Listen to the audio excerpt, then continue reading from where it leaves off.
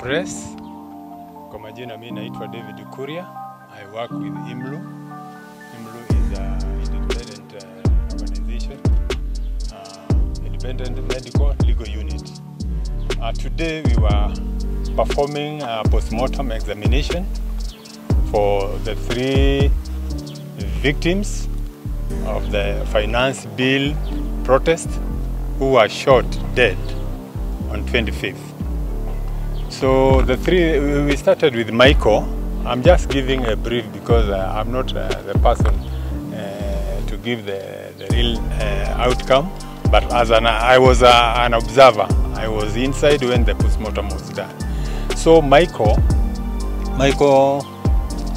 had 3 gunshots on the stomach and here in the abdomen, and I think one came out. And the other one was made a flashed on the lips, but one went inside and damaged some internal body organs. So the cause of death for him was excessive bleeding and the damage of the internal body organs. The next one was Austin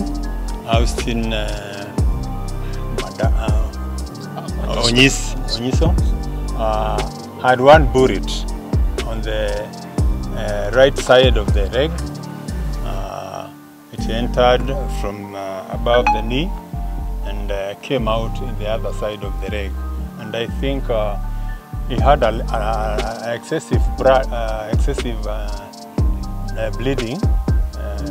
The cause of death was due to lose of a lot of blood which came out. I think there was delayment before he was brought here to the hospital. So we have Kevin Madaga, who had 1 gunshot on the head. It entered through the lower side of the jaw and came out at the forehead, and it scattered the skull, and I think he also had a lot of blood bleeding in the brain. So that's how it has happened. So Dr. Gurugu has said that he's going to compile the comprehensive report, so maybe we'll follow him later. But Dr.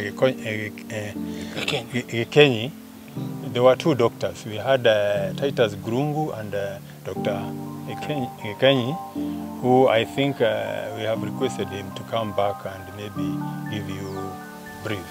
So he's coming. So we hope they will do so, although we are doubting because you see the head of the state was saying that those were thugs. And you saw he was praising even the police action, which we say it is very wrong, because when he took over the government, he promised us that he was going to protect Kenyans from extrajudicial killings and enforced disappearance. And I think since he came in, we have more cases here in Nakuru. I normally document and monitor and document extrajudicial killings here in Nakuru, and I know that we have so many cases. So I think he should advise his police officers instead of praising them when they do the using excessive force. You remember also the demonstration concerning which was done concerning the cost of living. We also had so many people who were shot in Nakuru, and some also died, and still no action has been taken. So we hope this time maybe something will be done, and we are watching. We are waiting to see justice to the family. So I Dr. Magare Gikenyi, I'm a person, the general surgeon.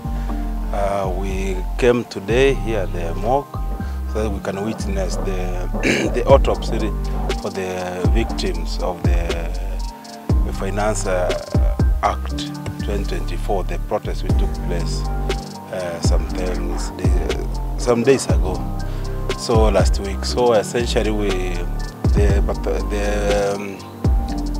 autopsy was done for the 3 victims by the pathologist, Dr. Ngulungu, in our presence.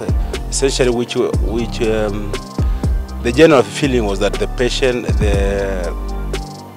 the deceased died out of what you call hemorrhagic shock. Essentially, they were shot, what you call a sharp object, and then they bled to death. So I think, which in my view, the police should not use a lot of force when quelling violence.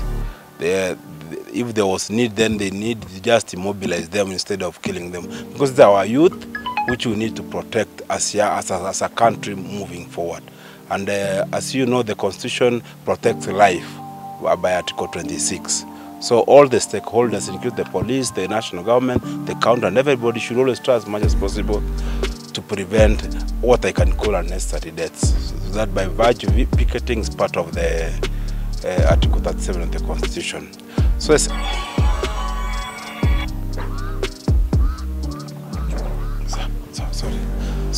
sorry for the disturbance. So what I'm trying to say that the autopsy essentially revealed what most people knew, that the 3 young people were killed by bullets, which caused a lot of bleeding. In medicine, we call hemorrhagic shock, when you use a lot of blood and then you bleed to death. So I think we need to do much so that we can protect lives. And maybe any question if you have.